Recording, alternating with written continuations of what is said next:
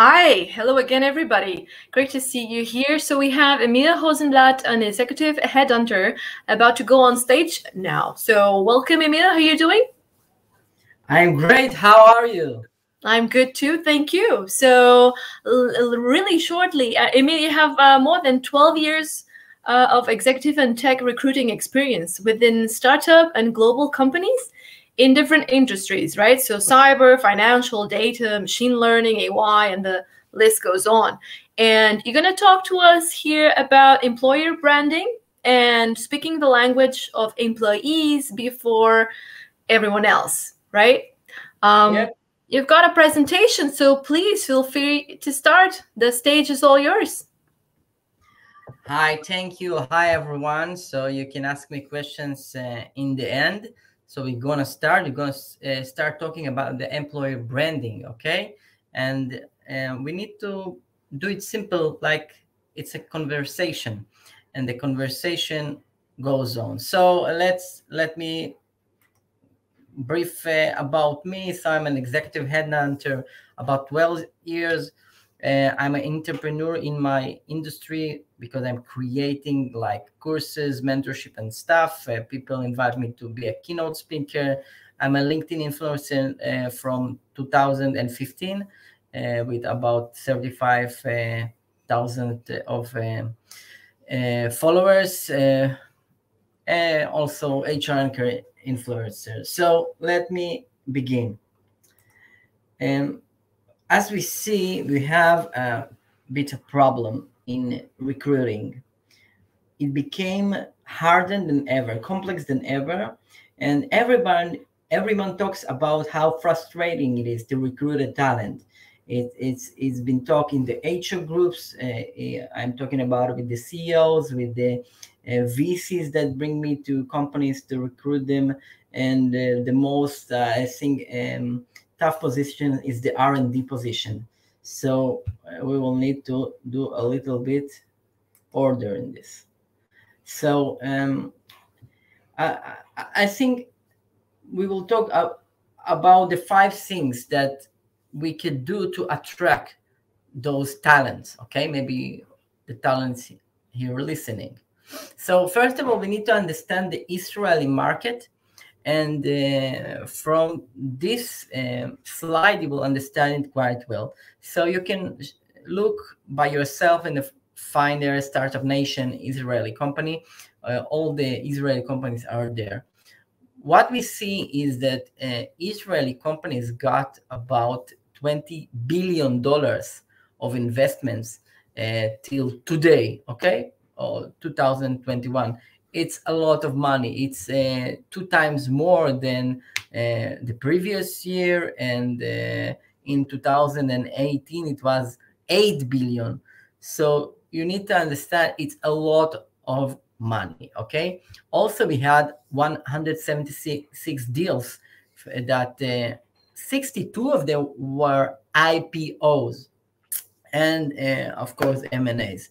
What it means is we have a lot of money, a lot of company that need to grow, and a lot of people put the budget, they grow in the tech, in the sales, in the marketing, on recruiting. So if we need to recruit talents that has experience, we in a tough position, because like let's say take the React Native developer with 3 years of experience, he can person can get about 4, 5, even 10 approaches from recruiters and companies in a day.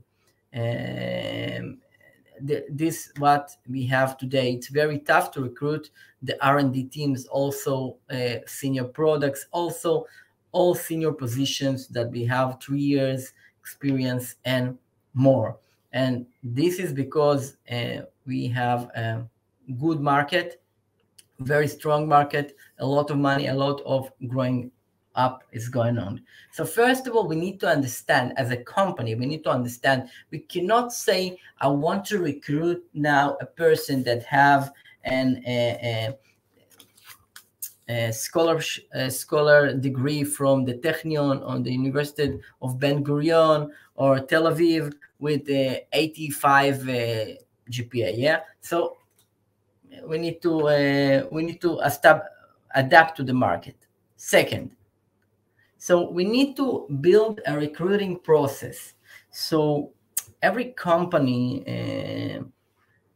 that before 2021, before the corona, had their recruiting process. But today, we must see how we can affect the speed of the recruiting. So we need to look on our recruiting process from the first call to the contract sign, and to see how can we do better with our time. So if I look on fast process, it will be from 7 days to 14 days. My personal record is about 5 days. From it happened in 2018.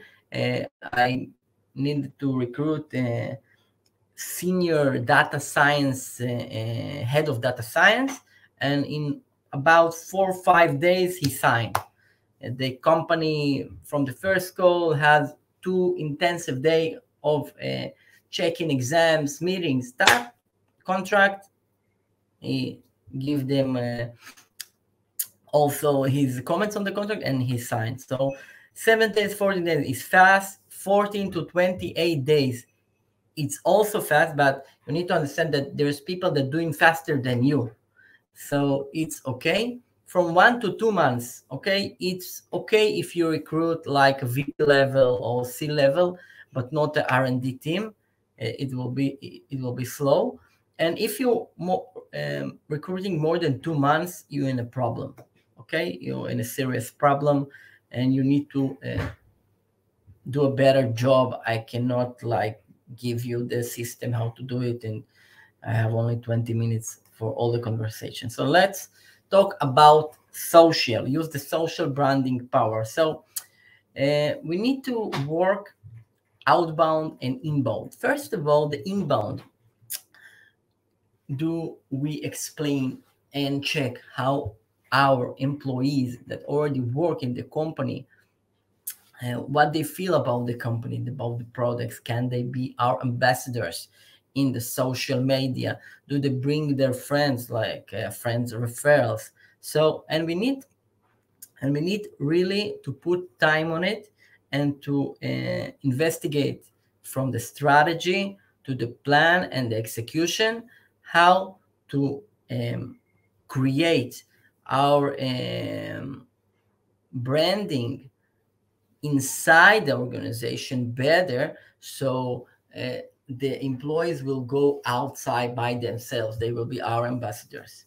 This is the first most important things that we need to think about it.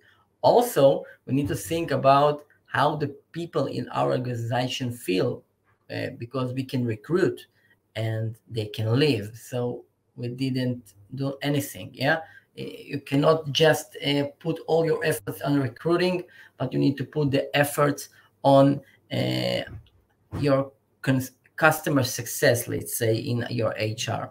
Okay, let's talk about Google, how your website look. So if I want to recruit an R&D engineer, he will first of all enter your Google website. If it's old, if it's not appealing, he won't be attracted to your company. It need to be appealing. It needs to be bold. It needs to be if there is a video inside that talks about your product, and you need to have a career there and talk about your. It's very, very important. So Google is first. Second of all, we can see the fourth medias that control the till now the social. LinkedIn in Hitech, I guess, is the first. And okay, and then we talk about Facebook, Instagram, Twitter, but we need to be very, very put the power on LinkedIn, because our company profile will be checked in LinkedIn, and also the VP levels. So if I am a R&D engineer, I will look out the VP R&D and the CTO profiles. If I'm a product engineer, if I'm a product manager, I will look on the VP product and the CEO. So everyone is looking on everyone, so the profile must be better. Okay. Also, our Facebook, people look for people on Facebook, and it's very important to do there also the homework, how can create better brand also there. Facebook, Instagram, it's like the same. Twitter in Israel, it's less, more it's under countries. And the TikTok, TikTok is a new social media for the early adopters, and how faster companies will get into TikTok, they will win more audience, because everybody is there. If it's a grown-up audience, they check that the kids which content they use, or we find their students, or also engineers that also join the TikTok. So companies also check the TikTok industry and how they can succeed there. Also need to put your effort. Also we have YouTube, and we had another places, but for the high-tech world, we need to see how our website working, how our LinkedIn is the first two, then to develop the others, and pay attention to TikTok. Don't ignore it. Okay, it's very important. Okay, now we need to talk about how to think different to attract the candidates. So first of all, our offices must be hybrid. The coronavirus and pushed us to the digital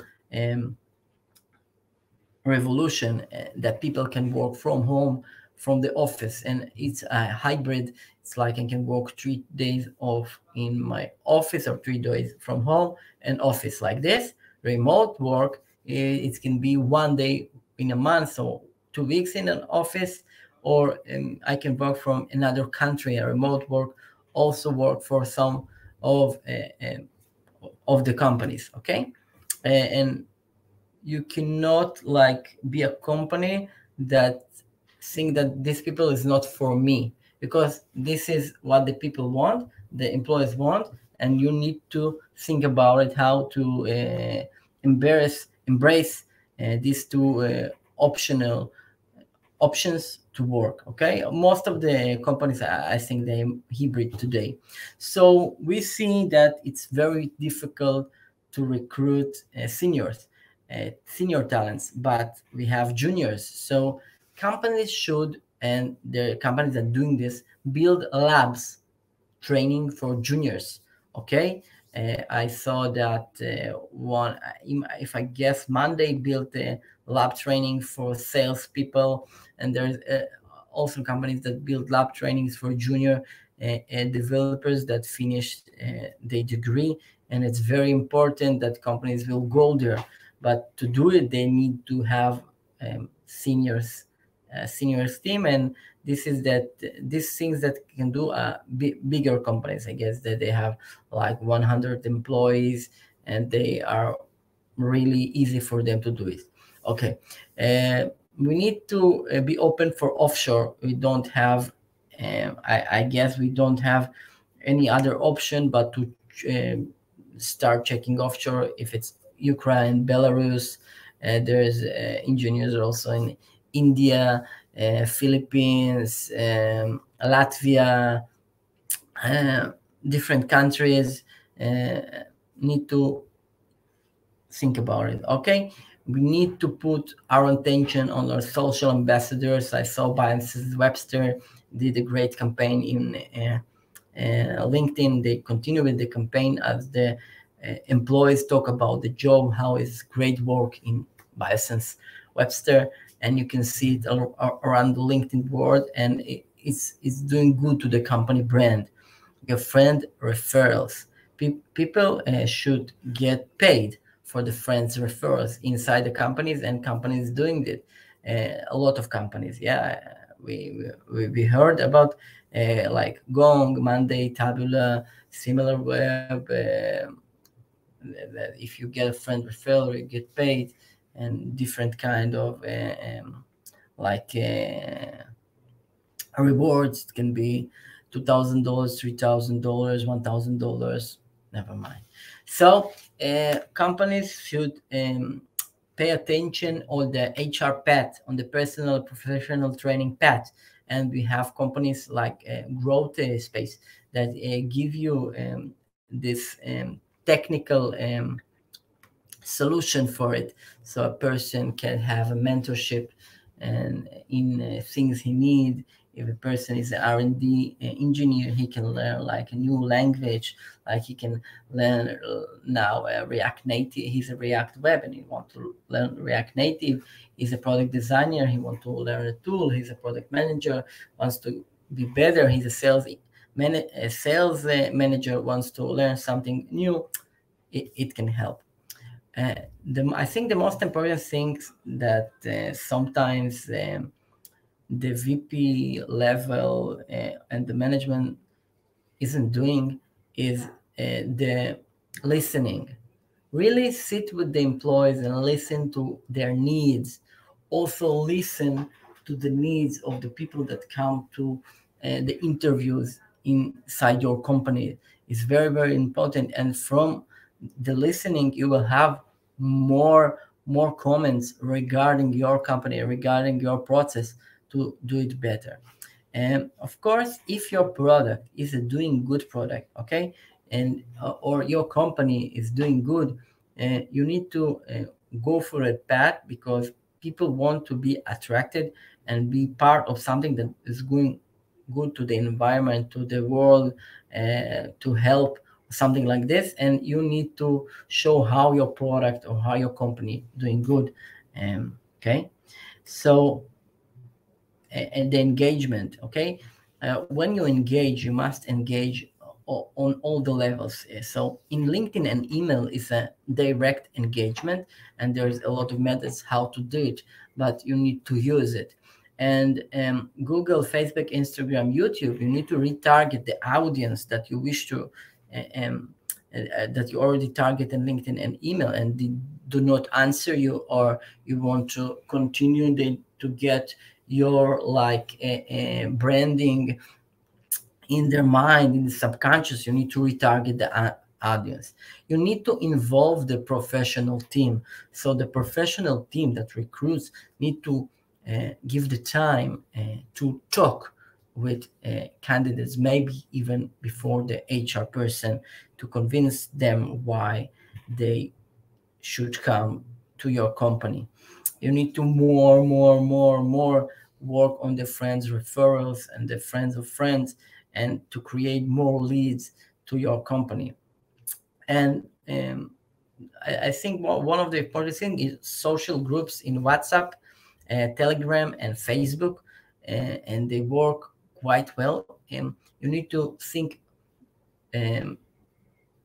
beyond not only what you used to do. It's like you are living in Netanya, and you have a group of the, I don't know, friends and school or something like this, or the army, and there's a 200 people there. So you can say, oh, we are looking for in our company who wants, boom, you put it inside this group, and you can see results as you use WhatsApp, Telegram, Facebook, more social, that you can put your jobs of your company.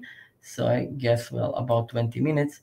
And now if people have here questions regarding the employer branding and how to recruit better, you can ask me. Okay. All right. Thank you, Emil. That was 20 minutes sharp. We do have a question here. How to do entry-level jobs I will put it on stage. Let's see if you see it. Okay, how do juniors and entry-level job seekers could have better chance as an candidates when most companies and HR are looking for experience? This is very good questions, David Abekasis. And I already talked about the juniors in my LinkedIn. You need to prepare